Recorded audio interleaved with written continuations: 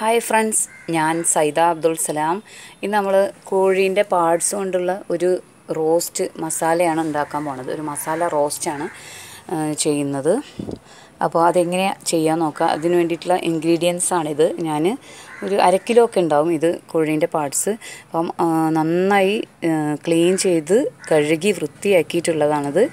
ഇത് ആണ് കക്കെന്ന് പറയും ഞങ്ങൾ.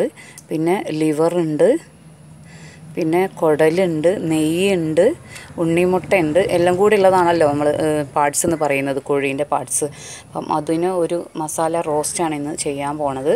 അപ്പം ഇനി അതിലേക്ക് വേണ്ട, അത് ഉണ്ടാക്കാൻ വേണ്ടിയിട്ട് ആവശ്യമായിട്ടുള്ള ഇൻഗ്രീഡിയൻസ് എന്ന് പറയുന്നത് 2 വലിയ സവാള നന്നായി പൊടിയായി ചോപ്പ് ചെയ്ത് വെച്ചതാണ്. പിന്നെ ഇഞ്ചി വെളുത്തുള്ളി നന്നായി ചോപ്പ് ചെയ്ത് വെച്ചതാണ്.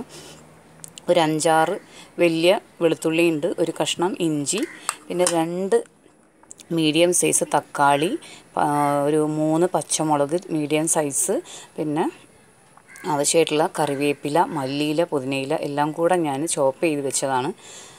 അപ്പം പിന്നെ നമുക്ക് ഇതിലേക്ക് മസാലപ്പൊടികളൊക്കെ വേണം. മല്ലിപ്പൊടി, മഞ്ഞൾപ്പൊടി, മുളക് പൊടി, കുരുമുളക് പൊടി, ഗരം മസാല പൊടി, ഉപ്പ്.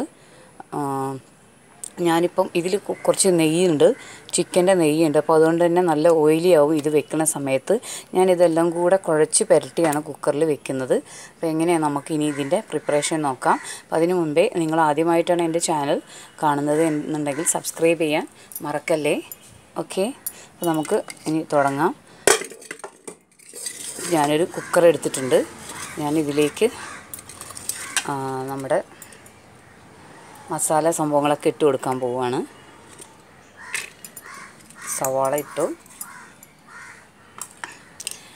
ഇഞ്ചി വെളുത്തുള്ളി ചോപ്പ് ചെയ്തത്, നമ്മുടെ ഈ തക്കാളി, പച്ചമുളക്, കറിവേപ്പില, മല്ലിയില, പുതിനയില ഇതെല്ലാം കൂടെ ചോപ്പ് ചെയ്തതാണ്. അപ്പോൾ ഇനി നമുക്ക് ഇതിലേക്ക് മസാലപ്പൊടികൾ ഓരോന്നായിട്ട് ആഡ് ചെയ്യാം. ഒരു 1/2 ടീസ്പൂൺ മുളക് പൊടി ഇട്ടിട്ടുണ്ട്.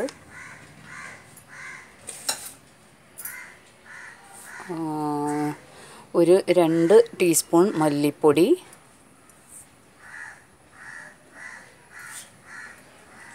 1/2 ടീസ്പൂൺ മഞ്ഞൾപ്പൊടി, 1/2 teaspoon garam masala powder, 1/2 teaspoon കുരുമുളക് പൊടി. ഇനി നമുക്ക് ഉപ്പിടണം, ആവശ്യത്തിന് ഉപ്പിടാം.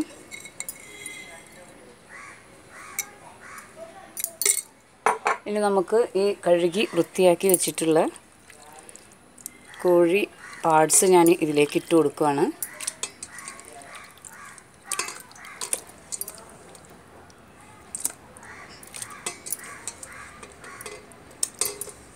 മുട്ടയൊക്കെ ഉള്ളത് കൊണ്ട് തന്നെ ഇതിനെ മെല്ലെ ഒന്ന് നമുക്ക് ഒരു മുറി ചെറുനാരങ്ങ ജ്യൂസ് കൂടി ചേർക്കാവേ. ഒരു പുളിരസം കിട്ടാൻ വേണ്ടിയിട്ട് ഇതിലേക്ക് ഈ ഒരു മുറി ചെറുനാരങ്ങ ജ്യൂസ് കൂടെ ചേർക്കുന്നുണ്ട് ഞാൻ.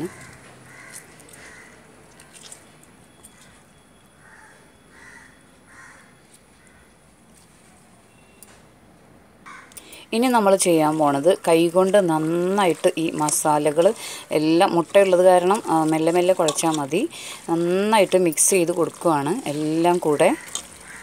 ഞാൻ ചിക്കൻ്റെ നെയ്യുള്ളത് കാരണമാണ് എണ്ണയൊന്നും ചേർക്കാത്തത്. അപ്പം ഇതിൽ ഓയിലി ആയിട്ട് വരും ഇത് ഉണ്ടാക്കി കഴിയുന്ന നേരത്ത്.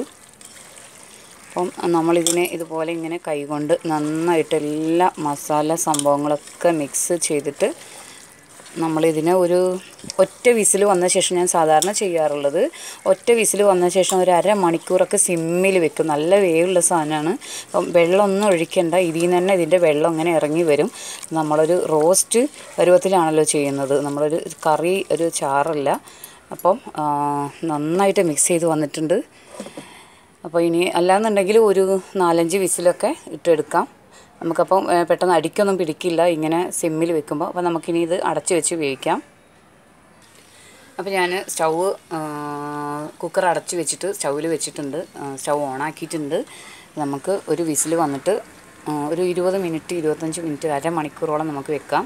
അല്ലാന്നുണ്ടെങ്കിൽ ഒരു 5-6 വിസിലൊക്കെ എടുത്താൽ മതി പെട്ടെന്ന് ചെയ്യണമെന്നുണ്ടെങ്കിൽ. അപ്പോൾ ചിലപ്പം അടിക്ക് പിടിക്കാനൊക്കെ ചാൻസ് ഉണ്ട്. ഇങ്ങനെയാകുമ്പോൾ സിമ്മിൽ നന്നായിട്ട് വെന്ത് കിട്ടുകയും ചെയ്യും.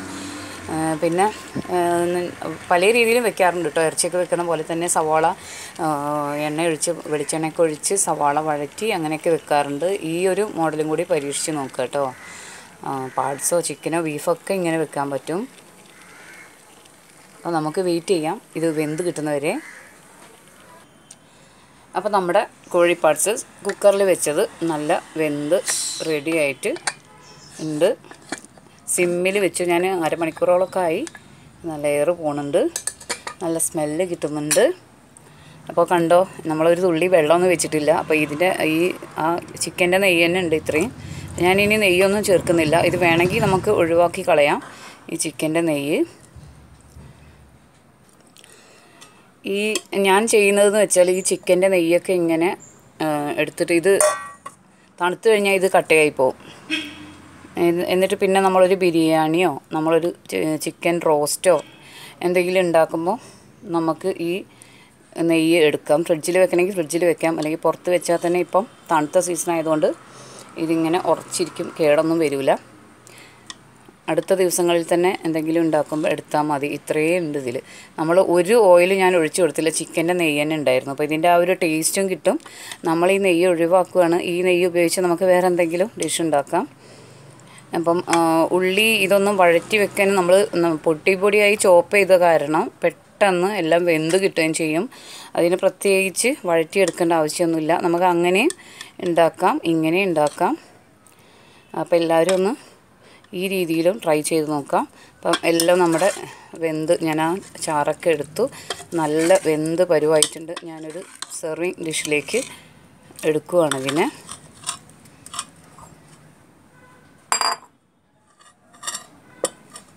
അപ്പം നമ്മുടെ നെയ്യ് ഇത്രയും കിട്ടിയിട്ടുണ്ട് കേട്ടോ. ഇത് വേണമെങ്കിൽ ഒഴിവാക്കാം, വേണ്ടെങ്കിൽ ഒഴിവാക്കാം. ഞാനിത് എടുത്തിട്ട് ബിരിയാണിയിലൊക്കെ ഉപയോഗിക്കാറുണ്ട് കേട്ടോ. ഇത് കുറച്ച് കഴിഞ്ഞാൽ നല്ല കട്ടയായിരിക്കും, നല്ല കട്ടയായ നെയ്യായിട്ട് നമുക്ക് കിട്ടും. അപ്പോൾ നമ്മുടെ ഉണ്ണിമുട്ടയൊക്കെ ഉണ്ട്.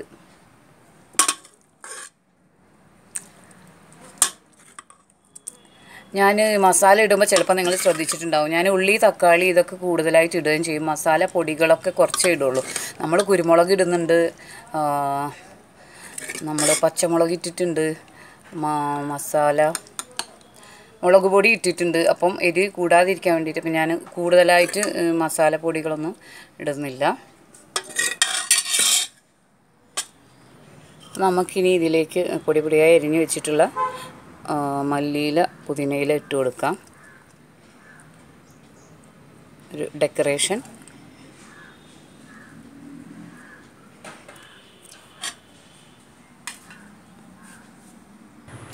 അപ്പോൾ നമ്മുടെ കോഴി പാർട്സ് റെഡി ആയിട്ടുണ്ട്. റോസ്റ്റ് നമുക്ക് ചപ്പാത്തി, പൊറോട്ട, പത്തിരി, ദോശ, ചോറ്, നെയ്ച്ചോറ് എന്തിൻ്റെ കൂടെ വേണമെങ്കിലും കഴിക്കാം. ബ്രെഡോ കുബൂസ് എന്തിന് കൂടെ വേണമെങ്കിലും കഴിക്കാം. അപ്പോൾ എല്ലാവരും ഉണ്ടാക്കുന്നുണ്ടാവും കോഴി പാർട്സൊക്കെ. അപ്പം എൻ്റേതായൊരു പ്രത്യേക സ്റ്റൈലിലാണ് ഞാൻ ചെയ്തിട്ടുള്ളത്. അപ്പം ഇങ്ങനെ എല്ലാവരും ഒന്ന് ട്രൈ ചെയ്ത് നോക്കാം. അപ്പോൾ ഓക്കെ, വീണ്ടും കിടു റെസിപ്പി ആയിട്ട് വീണ്ടും കാണാം. ഓക്കെ, ബൈ, അസ്സലാമു അലൈക്കും ഓൾ.